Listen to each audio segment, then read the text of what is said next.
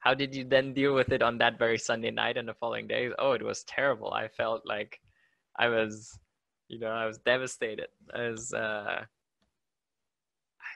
yeah, it's just, I think it's the self-pity part. I felt so much self-pity for myself. It was like, oh, so unfair. Why didn't this, now what now? Like it's just this whole cycle that I got into because I wasn't very happy where I was. And this was just one part of kind of the idea of like, oh, but if I win, then I'm finally, no, it's not, so it's just part of the path. I think it's part of life, part of the game, that you just gonna feel like that sometimes.